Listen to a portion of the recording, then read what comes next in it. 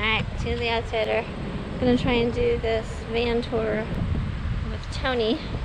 He's the guy that helped me with my solar, and I've known him since July. Met him on a Facebook Van Life Michigan page. So let's go take a look at his van.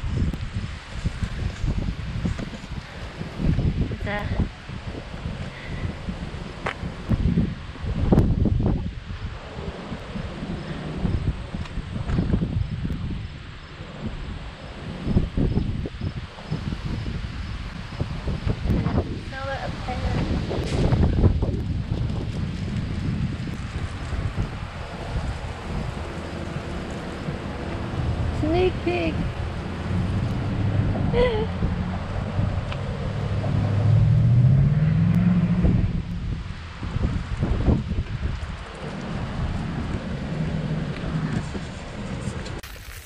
Here I'm looking for my questions to do this van tour.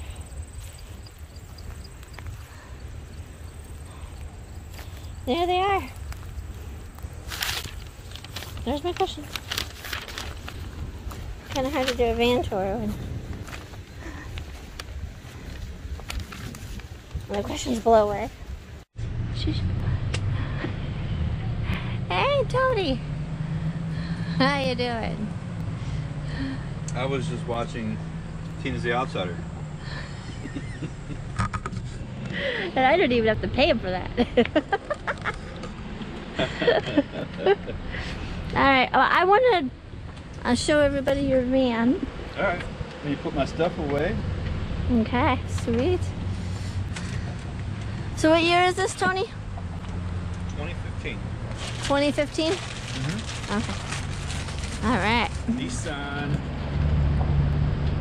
NV. Mm-hmm, 2500. Yep. And what does that mean? It has something special or whatever? What is that? Well, it's the same as the 3500, but it's the 2500. Do they have? The engine's not the big one. Do they have a 1500? 1500, 2500, 3500? Get it? No. Good question. Good question. See, sometimes I have some good questions. So yeah, it's got the NV 2500 HD, heavy duty. So does the HD mean heavy duty? I think so. I'm not sure. So this is definitely, you know, like really made for a commercial vehicle, like a commercial. Well, I'm 6 feet, so. High Come top. on in. Come on up here. Okay.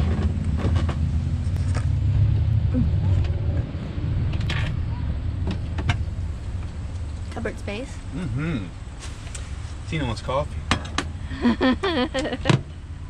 So we gotta make her some coffee. What kind of coffee is that?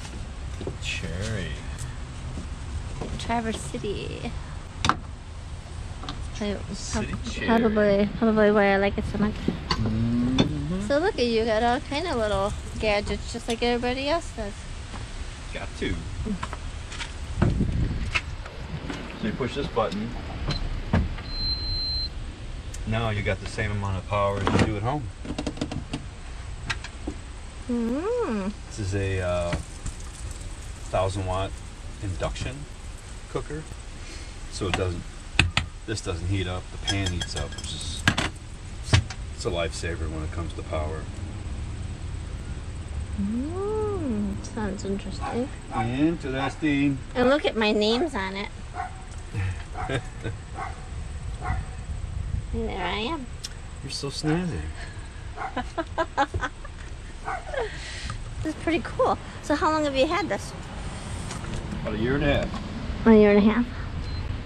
Yep. 1.5 years. You have a coffee cup? Yes, I can go get one.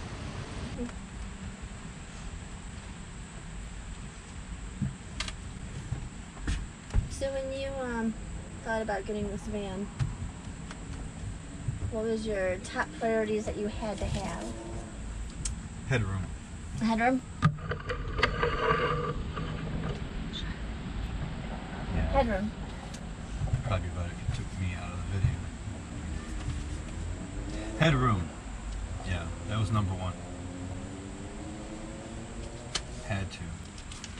And I'm 6 foot, so it couldn't be a Ford Transit medium roof because those were only like 5'10" on the inside. So I needed something that was 6 feet clearance after the build. So I got lucky with this one. So all three of these do this. So they all three pull out for a bed. I got this design off of a UK van life page. And not only can you pull it out and add your cushion on all three to make a full-size bed, but it also, you can access the storage. Well, it's kind of complicated. Yeah. What's going on here? There we go. You forgot your old screw. I forgot the screw. Access to storage underneath. Okay, so when you first was researching, I mean, what made you even research van life to actually go as far as you went? Oh my goodness, that's like an hour discussion. 60-second version. Divorce tore me up financially, so for retirement, I was looking for something cheaper in life. And this kind of fit the bill. This was cheap. Well, for me. I got a house, my boys are moving in, taking over everything. So in the winter times, I'm gonna travel. I wanna travel. And they're gonna take care of the bills. And I'm gonna travel in the winter. And you won't see me until spring. So, because my finances were in, crazy. They were crazy. Crazy messed up, so this became the cheaper alternative. But how did you find van life? I found a channel on YouTube called Delos, and they were living in their sailboat. And I thought, well, that would be cool. No mortgage, no rent, no taxes.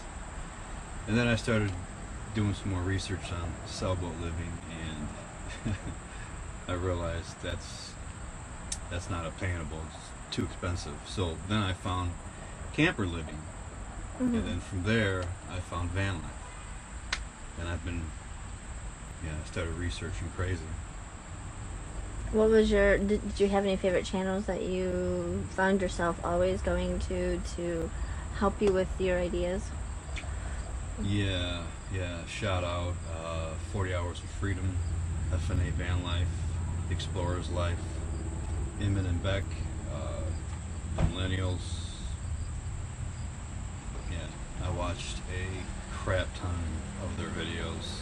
I watched more videos on van life than I'm willing to admit. I probably wasted a whole year. I don't know. Yeah, I was fixated. Everybody does. I was just so fixated on how well the major questions. You got like a top 5 major questions when you say I'm going to live in a van. People are like, well, where are you going to go to the bathroom? Yeah. Where are you going to shower? Where are you going to do your laundry? So where are you going to get your mail? How are you going to make money? I mean, those questions are like the top 5 that hits every van channel. So I started researching and figured it out. So where are you going to get your mail? Family. Going to family. Going to family. Yep, I'm going to go family. Okay. So, what kind of vehicle did you have before you had this van? I did not own a van before this vehicle. Yeah, it's okay. Yeah. A truck. A truck? Yeah. Truck. Big old truck. Uh-huh. Was it a big old truck? Yeah, it was actually as long as this one. So when I bought this, it wasn't too much of an adjustment. And it had a big cap on the back, so I couldn't see when I reversed. I got used to, you know, utilizing my mirrors. The only thing difference with this than the truck was the height. Mm-hmm. When I left Virginia, the height was 8'4", and I was so afraid I was going to smash the roof. So drive-throughs were a no-no. Mm-hmm. I had to watch drive-throughs. Parking garages became a no-no. What else? Oh, low trees. I almost took out a tree one day somewhere I was used to driving. Mm-hmm. And one day with the van, I'm driving up on it, and oh, car washes. Got to watch the car washes now too. So okay, so take me around your. Well, I'm gonna look around your van, and then you gotta tell me like, is there any particular? Is it gas or diesel? Gas. Gas. Yes, I don't mind. I don't mind a diesel. I have nothing against diesel. As a matter of fact, I would love to rebuild a bus, do a bus life. But right now, those people are screaming. The gas prices are higher on diesel than is regular gas. Right. So here we are with the gas vehicle. But the Mercedes-Benz Sprinter is diesel, and the oil changes would be a fortune. if you ask me, that's top of the line vehicle right there. But if you can afford all that, you might as well just freaking buy a $500,000 RV. Right. Yeah, this is only a fraction of the cost. I don't know. You want to start up here? I just put this up. Just installed this like 2 weeks ago. I've had it laying around my bedroom and live simple. Mm-hmm. Simply. Live simply. It's kind of the motto for the van life. Live simply. Yeah, but then we don't also talk about our storage units. So live simply, but have a storage unit. Well, that's a little side route conversation, yes, but if you're fortunate enough to have family, you can store a couple totes there. But right Look, now, he's got a feather up there. What do you got a feather so there for? I was on the west coast of Lake Michigan, hanging out up and down the coast. Beautiful sand. I had sand between my toes for days, and I was just sitting there eating, and this feather flew in. It just flew in the van. I had the screens open, and I'm like, well, that's kind of cool. So I took that as a sign that I was at the right place at the right time. And it wants to stay with you. So I stuck it right there, and that's where she stayed. Cool. So the roof is just wall panels. They're very lightweight. Did you insulate the? Kind of, sort of, no. Wait a minute. I wanted to do spray foam, couldn't afford it. I realized it was like $600 to $1,000 to spray foam this whole thing. So I just threw some foam panels in here. It's not very good, but so that's why it's kind of, sort of, no. But these slots are very lightweight. I use self-tappers, and I've been off-road with these things, and none of them have buckled or came down. So you have no foam insulation between the van and your tile. Just a foam sheet that I cut and put between there. Oh, you do have. Yeah, it's just a slot of foam. I think it's an inch. Yeah. So there's that, but it's. I'll be honest with you. I mean, if it ain't spray foam, and I didn't want to use the fiberglass because I didn't want to breathe that. You know, you open and closing the doors all day, so unless you can 100% seal that behind drywall, I don't recommend using that. Okay. Yeah. So this is my entry light. The switch is back here, so when you open up the side door, this comes on. And there's one at the back door. Oh, that's pretty neat. Little entry light with the switch. Moving along here, we got the front storage. Oh, that's cool. Yeah, got all my bedding on this side. I got some extra blankets and towels. Then I got my dirty laundry stays on the right side, along with the laundry soap and everything. Gotta have a place for laundry. Mm-hmm. Yeah. Little Beach Bum Boulevard. Everybody at the beach loved this. I've been in like 12 beaches and lakes, and everybody loved it. That was like the first thing I hung up in here after the build. Smoke alarm. Oh wow, that's pretty cool. Yeah, sleeping at night, you get a little smoke in here. That'll let you know before you start coughing and lose your breath. Mm-hmm. Then this is my little night light. Mm-hmm. I like it. This is like the last thing I turn off at night when I'm going to bed. So when you were doing your blueprints of this, when you were in the very beginning stages, Yeah. how long did that take you to even design your blueprints? I went through about 10 diagrams and about 3 years of blueprinting. Right. So see, this is not just a real fast type deal thing that a lot of people do. If you really want to do your research and do something really good, it's going to take you a while, and you're really going to have to trust. You're going to have some good trustworthy people to help you. Now, did you have any help? No. None. And I have no carpentry skills either. But you do electric. Not professionally. As a hobby I do. Friends call me to install plugs and wires, but I'm not licensed. Okay. But electric's the only thing I really had knowledge in. I mean, when it comes to making these face plates, and these are called pocket hole screws. Mm-hmm.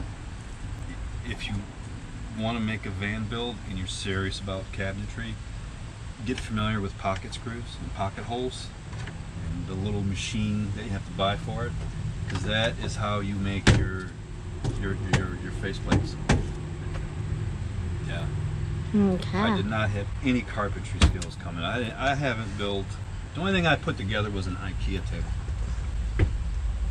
Well, then, what gave you the strength to try and even do all this? I mean, you must have. Video research, 40 Hours of Freedom, Explorer's Life. They just kind of motivated you. You're like, well, if they could do it, I'm gonna do it too. Well, I was watching them. I'm like, well, how did they do this? And I'd watch the videos and learned about the pocket screws, to make the face plates. Mm-hmm. And how did they wire up their van? I mean, that I had a blueprint just for the wiring, and then I had the blueprint for the cabinetry. What did you first? What was your first project once you got your blueprints and everything, and you decided to start doing your design in here?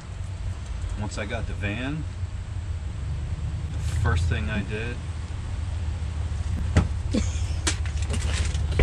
was the wiring. My questions have already blown away. Like, this is like the second time. They're really trying to leave me, so I better ask them fast.